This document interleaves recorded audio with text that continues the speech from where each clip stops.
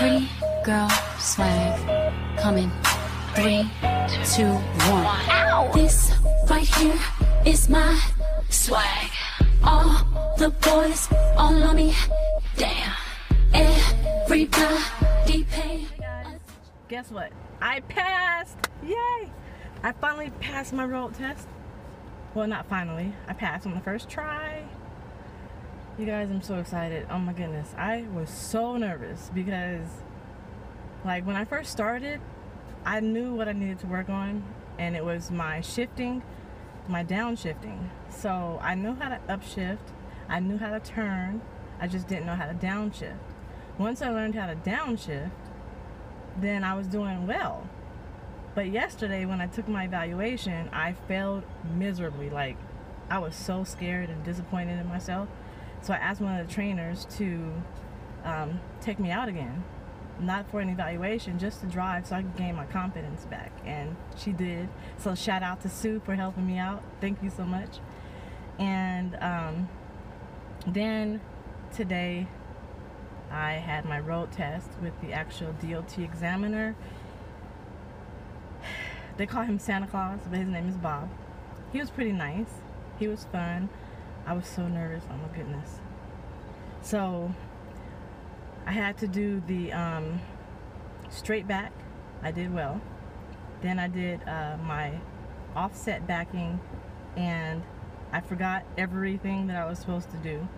Like, there's certain points that you have to hit, because they have, like, on the training pad, they have like seams in the training pad, and then you use your trailer and stuff as different points. So for example, when you're doing offset, you have to do a hard right. So that means you're turning your steering wheel to the right all the way, and then you're backing up until you see a tip. Is it the tip of, I'm still confused. I have my notes right here, but I didn't have them when I was doing it. So you make a hard right until you see a tip of the landing gear pad, like a little teeny chip of it.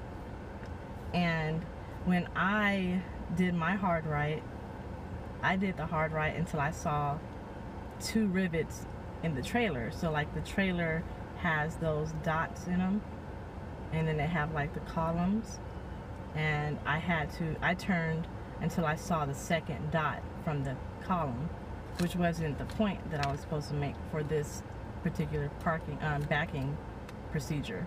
So I messed that one up, but I did well, and I'm thinking too fast. I'm still kind of nervous, but so I gotta explain it to you. So they teach you how to do 3 backing maneuvers. You do a straight back, where you just back straight up, and then you do offset backing, which you start in one lane and then you have to back up into the other lane, and then they teach you how to do parallel parking. So with your straight back, you're allowed to pull up to correct your error 1 time, and you're allowed to get out and look. They call it gold, get out and look 1 time. So I didn't do neither because I knew how to do that really well. Then for the offset, you're allowed to get out and look twice, and you're allowed to pull up twice. And with that, you have to pull up to a certain point. You can't go past that point or you fail. And then when you're backing in to your second lane, you have to back up to a certain point and then release your brakes, pull your brakes, and honk your horn. So I guess I can explain it to you. I was going to make this a short video, but I won't make it a short video. So when you're doing your offset backing, I'm going to show you my notes. They try to give us things that will help us learn. So for example, your offset backing, the first thing you want to do is line up your catwalk step along, and you want to line up your trailer tires along a seam on the pavement, and then you stop at a certain line, a certain seam on the pavement, and you line your catwalk step up with that. and then you're set. That's your setup, so you're ready to go. The first thing you do is a hard right. So they have a thing, I don't know how to explain it, but they say Ricky Lake staff loves reality sleeves. That's how it's written. I don't know if you can see it. So the Ricky means hard right. And when you do a hard right, you back up until you see the chip in the landing gear. And then you stop, and then you turn your wheel to hard left. And you hard left until the trailer and the truck are straight parallel. And that would be Lakes. Ricky Lakes, I mean. I didn't use this. Ricky Lake's staff loves reality sleeves. I didn't use that. But they give you this paper. Well, with this paper though, the new way that they're doing it is they're just having this right there, but all of this right here is blank. And they won't allow you to have it while it's written in. They took this particular version away. So they also have videos on how to do this. And you're expected to watch the video and write in the notes right here of what you do for that step. And I suggest you do that, and be familiar with it before you come to the training. So I didn't do this. I didn't use this paper to study with. I actually made my own study tool, and that's this right here. Since I already knew how to do straight back, I just focused on these two. And so when I did my offset, remember how I was saying you do a hard right and then you look for the chip in the landing gear? So that's why that's that C. And then if you do when you do your hard left, there's a P here. So I made that a universal sign for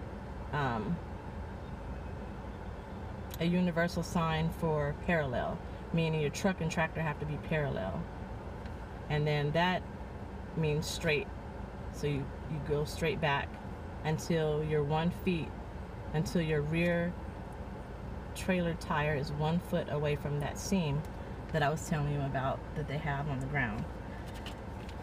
But when I did my offset, I didn't look for the chip, I looked for the rivet, the second rivet in the trailer, because on parallel, that's what you look for, the second rivet. So I got those confused, but I did well. I didn't have to pull up or fix anything. I got everything in how it was supposed to be. But then on my parallel, oh man, I terribly fucked. I'm not gonna cuss. I failed miserably. I didn't fail the test because I fixed my mistake, but I made the hugest mistake. Because right here, if you can see it, when you do your straight back, you go straight back until you're 3 feet away from the seam, the rear of your trailer, not the DOT bumper, but the actual trailer. So if you do this correctly, in your driver's side mirror, you should see 3 cones. If you see 2, it's okay. If you see 3, that's even better. If you see 4, that's terrible. You terribly made a mistake and you have to fix it. They allow you to pull up twice on parallel, and you're allowed to get out and look on parallel as well. The difference between parallel and offset pull-ups are, with offset pull-ups, you have to stop at a certain point. With parallel pull-ups, you can go off the pad and pull up as far as you can.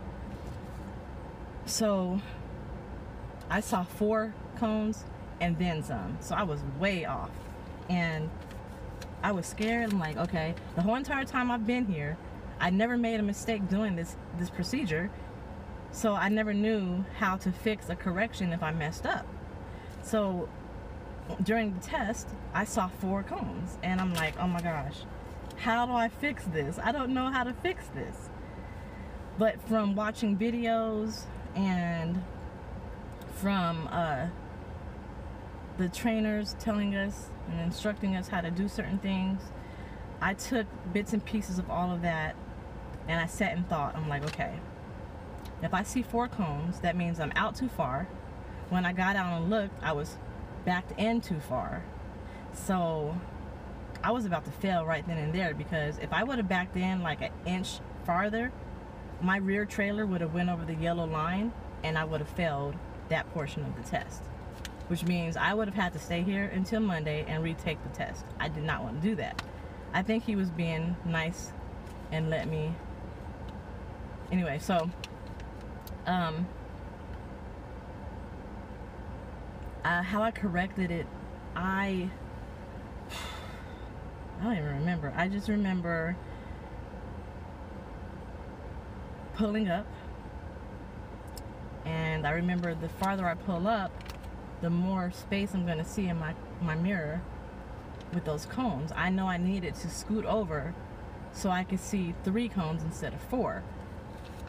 I remember during parallel, they said when you make a mistake on parallel, you pull up in a serpentine. So you'll pull up, like, depending on which direction you need to go, you'll do a serpentine maneuver while you're pulling up. And then I also remember during straight back that if you overturn your steering wheel, which either way, your trailer is going to be drastically changed, or, you know, turning in the wrong direction. So I knew that I had to pull up. I knew I had to do some type of serpentine.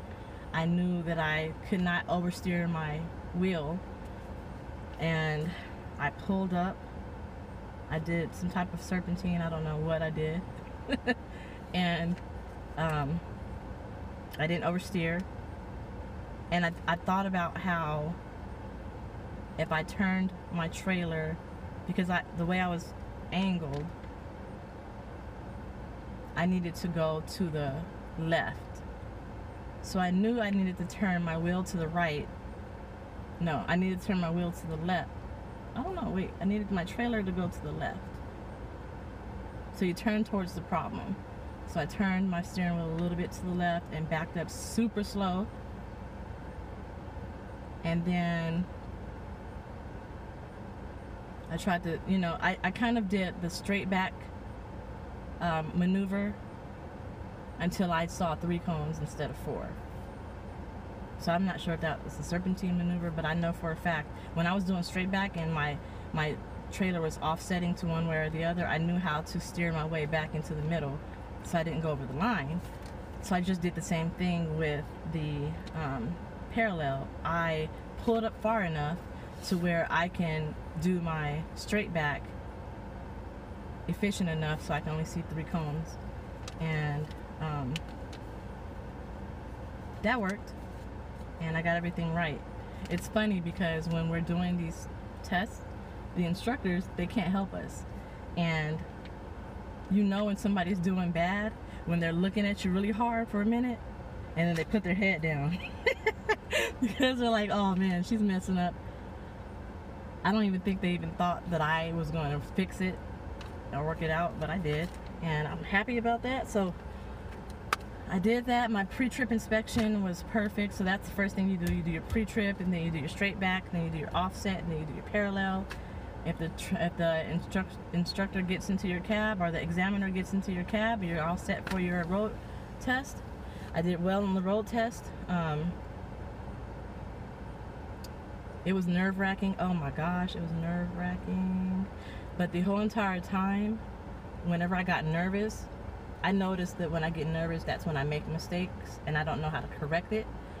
So in order for me, because I forget what, like I know what mistake I made, but I forget how to correct it. And it was really important for me to think through my steps, because it's like so much going on. You have to always keep your eye out and looking around. You gotta watch your trailer. You gotta watch that you don't go over double lines. You don't go over the white line. You're not speeding. You're in the right gear. You're on the right RPM. Like, it was a lot. You gotta make sure you're not too close to the stoplight, and you're in a high gear and you have to slow down and you got to watch the white man, you know, like when you're crossing the street and it's your time to cross, you see the white man on the countdown thing, and then if it starts to count down, you got to see how many seconds you have until it's going to stop, and then you have to downshift. And that was my issue, downshifting. So whenever I started to make a mistake and I felt like I was going to make a mistake, I would talk to myself. I would say things like, okay, I'm in 7th gear, slow down, clutch, rev, put it in gear, slow down, clutch, rev, put it in gear, slow down, look where you're at, watch your mirrors, your RPMs. And I'm saying this out loud. The examiner is sitting right next to me.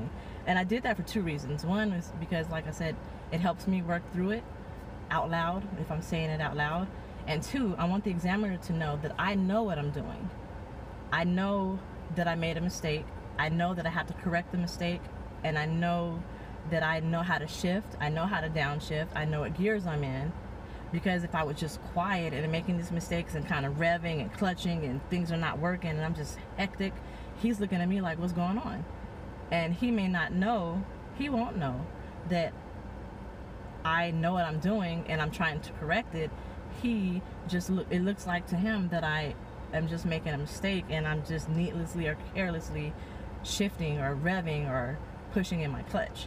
So that's what I didn't do the entire time that I was here in training. Whenever we went out on the road to drive, I didn't talk myself through shifting or making my mistakes, and I felt like that would really help me. So I did that today and it worked fine. I think I'm good. I do not, absolutely not want a manual. Not happening. I understand why it's a good idea to have one. Like if you're on the road, on the mountain, and you're going down a grade or whatever, you know, the manual is a little bit more controlling. Or if you get stuck somewhere, you need to rock yourself out of it, you can use your manual and, you know, to rock yourself out of it, and the automatic is usually just go. But I don't care. Where there's a will, there's a way, and I do not want to be bothered with no manual transmission. Not at all. Oh, I mean, for testing, like for example, if I'm slowing down and I need to get to 3rd gear to stop and I'm in 7th gear, for testing you got to go through all the gears.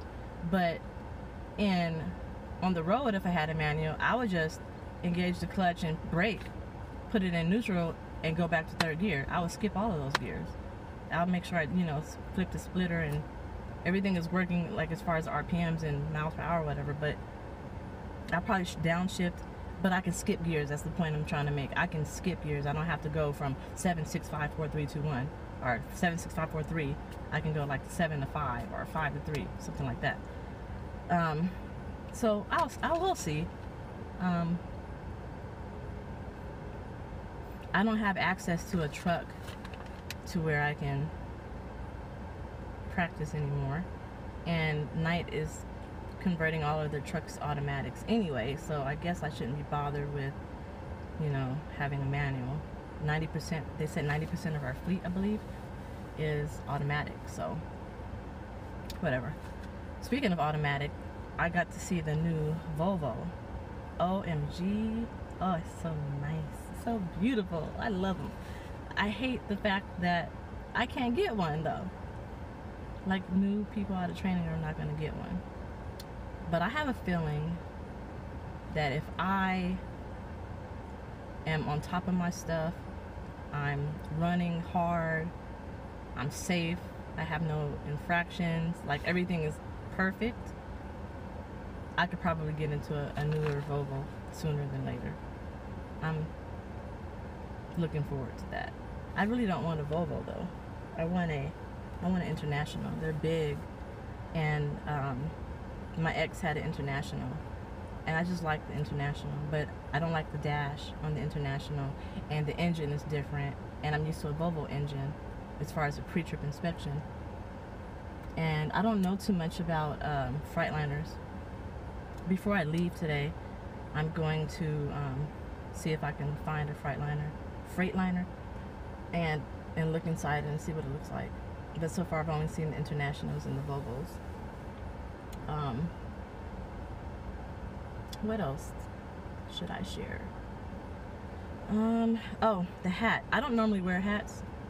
Probably like to take pictures or whatever. But on a YouTube video, someone said if you wear a hat and you're doing your examination, you can just, when you're moving your head left to right, the examiner can tell that you're moving your head. So he can tell that you're, doing your traffic checks and stuff like that. So that's why I wore a hat today and yesterday. And I'm done. I'm finally done. I'm about to go to Vegas and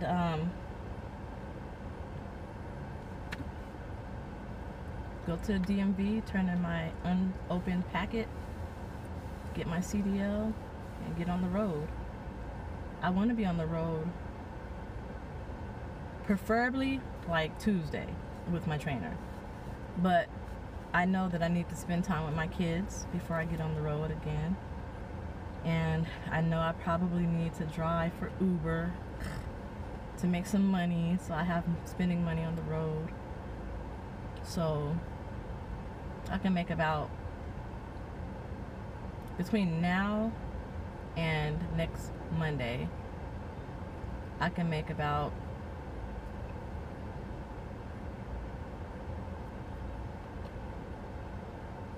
anywhere between $800 and $1,800. $1,800 is if I work 12 hours a day, every single day, from now until Sunday morning, or early Monday morning, like 4 a.m. Monday morning. If I do that, so when I drive, I usually do shifts. For example, today, when I get to Vegas, I'm not sure what time I'll get to Vegas because I'm not sure what time I'm leaving here. But ideally, it would be, I want to be in Vegas in enough time to relax with my kids real quick, and then I'll go out at 5 p.m. I always start at 5 p.m.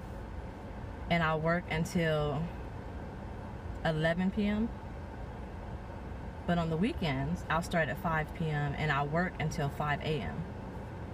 or 4 a.m.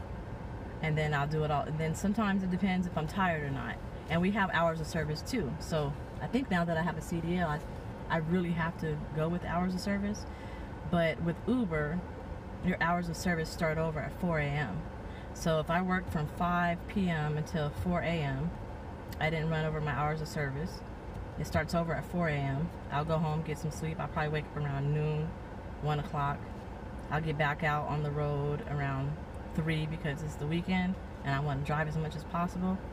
I'll work until whenever. I'll probably take an hour break, and then I'll get back out until 4 a.m.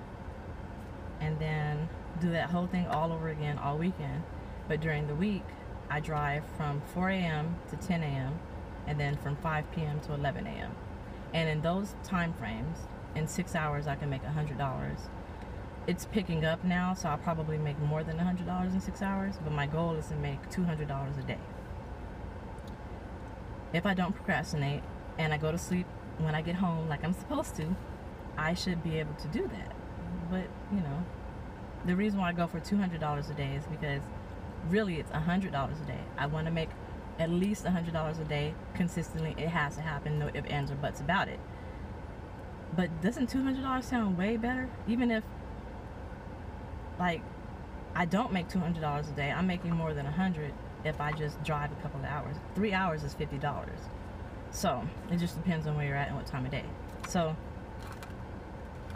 yeah, I'm just rambling. I'm sorry, you guys. I'm happy that I passed. I'm talking a lot because I'm trying to get out of this nervous tension that I've had. I'm waiting for the examiner to finish up with the other student his test, and then he'll turn in my packet. They'll give me my packet, and then I'll be on my way. Go to Vegas, drive for Uber, get ready for my training with my trainer. I'm nervous. I'm scared. I don't know what to expect. What is he going to be like? Is it going to be a guy or a girl? Are they going to smoke or not? Are they going to be gross and nasty or nice and neat and tidy? Are they going to be OCD and like super extra clean or just super disgusting? And I don't mind if they smoke cigarettes because I smoke a vape, but what if they don't smoke cigarettes? Because I told them it doesn't matter either or, because I'm hoping that if they don't smoke cigarettes, they'll let me smoke my vape because it's not a cigarette. But a lot of people just do not understand that vaping is not that bad. Like, they don't allow it in their cars or in their trucks, and I'm just like, I don't understand. It doesn't stink. It doesn't make your clothes stink. It doesn't damage your furniture. It's just like vaporized liquid. What's so bad about it? But I don't know. Yeah, so I'm excited. I'm happy. I had an awesome time out here in Phoenix. People I've met. And the trainers and the students. Some people are just not fit to be truck drivers because a lot of people are stuck in their ways. This one guy, he's doing well, but his favorite thing to say is, well, that's not how I learned how to do it, or that's not the way I do it. And I'm just like, no, you got to do it the way Knight wants you to do it. I understand how you want to do it, but for the sake of passing your test to get your CDL, you got to do it the way Knight wants you to do it. When you get on the road, do it the way you do it, as long as it's safe. And if you have issues with language, like if you don't speak English really well, it's going to be really hard for you. All of the students that's come here who don't speak English well, they did not pass. Because you get one examination on Thursday, which is your pre-trip inspection. And that's when the instructors are examining you on the pre-trip inspection to see if you know it. And if you know it, then you go to the next step, and that's your skills, road skills and backing skills. But since language usually is such a huge barrier to these people, they don't even understand that you have to point to or touch the item that you're inspecting, and you have to say that it's properly mounted and secured, it's not crack damaged or missing any nuts and bolts, and it's not crack damaged or leaking. If you have a problem understanding English or even speaking English, how can the instructors explain to you that it's important for you to say that? And how can you explain to the examiner what you're doing during your pre-trip if you don't speak English well? You know, like this one guy, he didn't understand what rev means. Every time the instructor said rev, because when you're downshifting you have to hit the clutch, rev the engine, then hit the clutch again. Every time he would say rev, he would either push the brake or push the clutch. Now imagine driving 35 miles per hour, you're clutching, and he's like rev, and he doesn't know how to do it. He's like rev, and he just slams on the brakes. We all went flying. Like, because he spoke English, but he didn't understand what rev meant. So then we would say push the gas, and so he would push the gas perfectly fine. So it's important that you guys, if you're having a barrier with English, you have to really get on that. Study your pre-trip inspection like nothing else. Be able to recite your pre-trip inspection to yourself at the drop of a dime, not even looking at the engine or the tractor or trailer. If you could do that, you'll be good, but you have to do it correctly. Look at the videos. The videos help. They give you handouts. Make notes on the handouts from the videos. Watch the videos closely. When you get your offset and your backing paper, it's going to be empty. You're going to look at the video. The video is going to have it on the bottom, right, hard right, and then it's going to say, make a hard right until you see the chip in the landing gear. Write that down on your paper, because that's exactly what's on our papers already. that they took off. So you guys are going to get the empty papers. You have to write that in there. And I guess that's it, you guys. I'm approaching 30 minutes talking to you guys. So I might try to do a couple of little short videos here and there. I want to try to get an interview with someone here, and I want to try to get some footage of the yard. I don't know if I'm allowed to, because we're not allowed to have phones out there, but today is not really like necessarily a training day. It is for like the newer people who are practicing their pre-trip, but for like me, I'm done and I'm just waiting for my packet, so maybe I'll be able to do some stuff then. But until then, until next time, I'll see you guys later. I probably will not be making a video until I get on the trainer's truck. So I was told that'll be about a week from now, next Monday. So I'll be MIA for a minute, but maybe I'll record a whole bunch of different videos while I'm out here and then just upload those. So I have like stock videos. I don't know. I'm still learning. But I passed. I have my CDL, thank God. And I can't wait to get on the road. So you guys, talk to you later. And this is Dollface Trucker signing out.